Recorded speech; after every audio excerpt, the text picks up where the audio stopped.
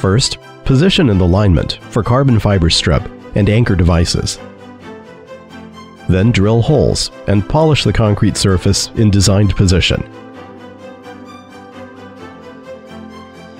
Slot along the both ends of the anchor devices. The groove depth is about 3 mm. Repair the groove with repairing adhesive and polish after adhesive curing. Implant high-strength chemical bolts or high-strength mechanical anchor bolt. Anchor bolt level is not lower than 8.8 grade.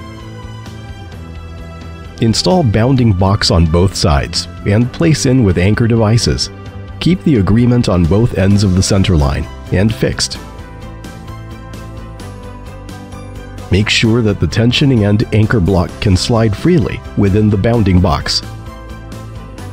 Reserve 5 to 10 at both edge when cutting the carbon fiber strip.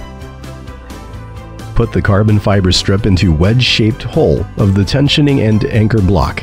Slid anchor block to starting position and fix tightly with fixture.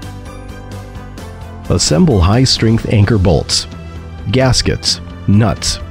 Stop, jack in tensioning end, and adjust to tight top. Make sure the stress direction of jack coincide with the center line of the carbon fiber strip. Make suitable protection to ensure safety of the construction and start pre-tension.